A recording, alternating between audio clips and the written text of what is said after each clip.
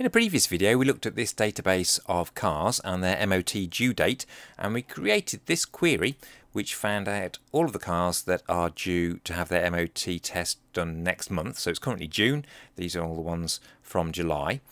And I said at the time that if we added some extra information we could use that as the basis of a mail merge to send all of those customers a reminder to tell them their car needs testing. So I'm just going to do that now. I'm just going to add the name of the customer, title, forename, surname, and also where they live, street, town, postcode. So I'm going to save that. Let's just check that it looks okay. So it's still got the same 3 cars but with the additional information. That's good. So I'm now going to close that database. Don't need that anymore. And I'm going to go to Word. So if I want to create a mail merge in Word, I need this Mailings tab on the toolbar.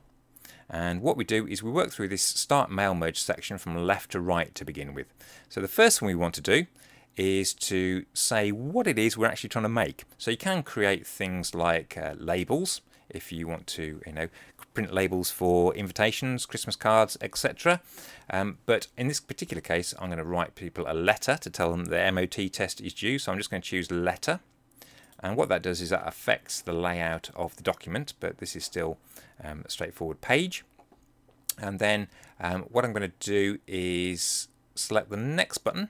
So select Recipients, and you can create a database in Word itself, but I'm going to use an existing list. So I'm going to use my Access database that we just looked at.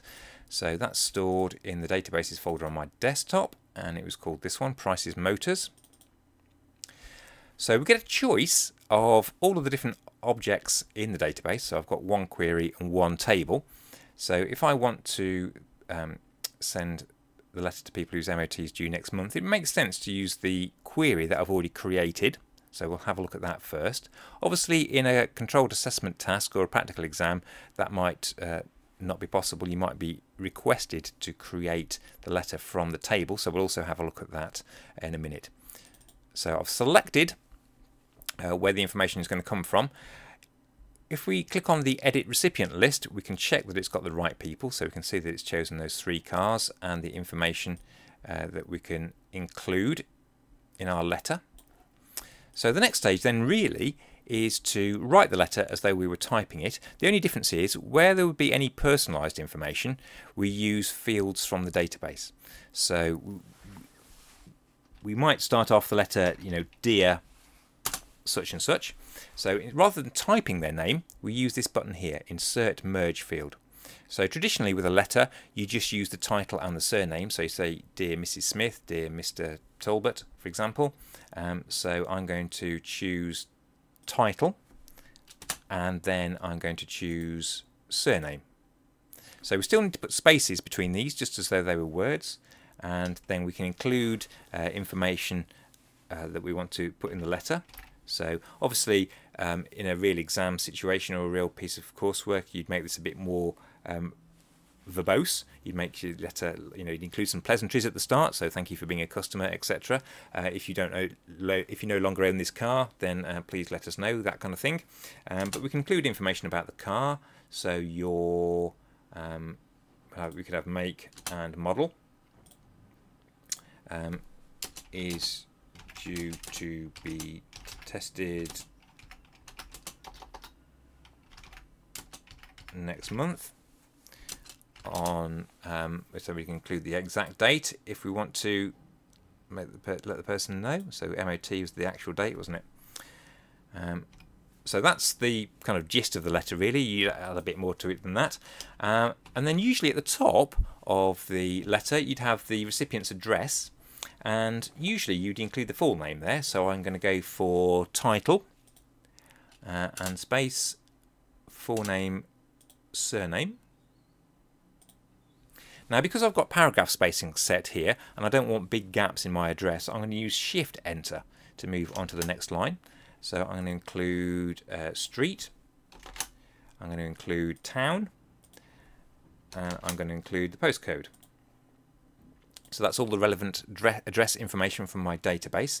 And usually as well we have that over on the right hand side, so I'm going to use the ruler in Word to pop that over there. Now obviously we'd add additional information. You might want to include references, you might want to include information about servicing, special offers, the date that we're sending the letter, for example, but that'll do for now.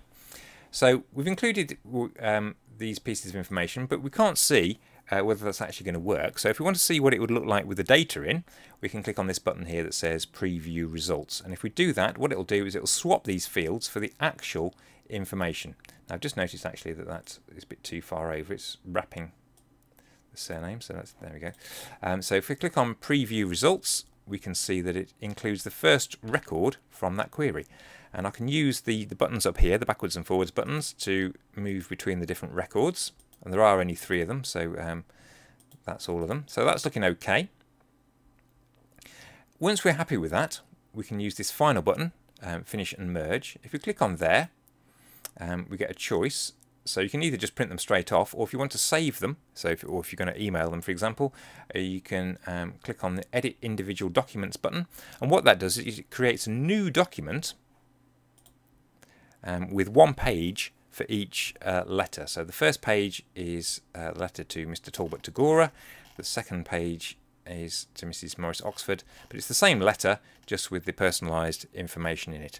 This is a separate document, so I can close that and go back to my letter. So that's the basic process for a mail merge. I said also that I would show you how it works if you're using a table. It's basically the same process. So I'm going to go back here to select recipients, and I'm going to choose, instead of the query, I'm going to choose the table.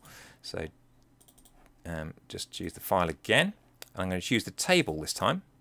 So notice when I click on Edit Recipients, I see all of the cars from the table and all of the information. So what I can do is I can tick the boxes for the customers that I want to receive a letter. So it'll only go to the ones with ticks in, and by default they're all ticked. Also at the top of each column we've got some sort of crude filtering. So it hasn't got the list that you see in Excel, although you can do things like this. So if you choose the advanced option, then you can say things like, I don't know, title is equal to Mr., for example, and that would show you all the people whose title was Mr. So if we go back to all, the filtering for dates isn't particularly sophisticated.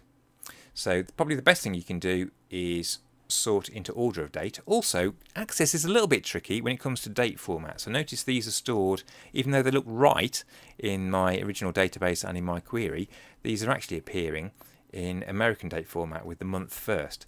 So if I sort those into ascending order, it does work. So probably the best thing we can do with those is to sort them into order and then pick out manually the ones that we want to send them to. So if I untick them all first, and then probably the easiest thing to do is just to arrange these so there is, well, the bottom 2 we don't want to send, and then it's the 3 above that. So it's slightly more fiddly to use the table, particularly if we want to do operations on dates. If there was just a nice yes or no column, or you know, if the criteria was simple to filter the results, it wouldn't be so bad. But from then on, it's the same. So once we click on OK, we get exactly the same results from then onwards.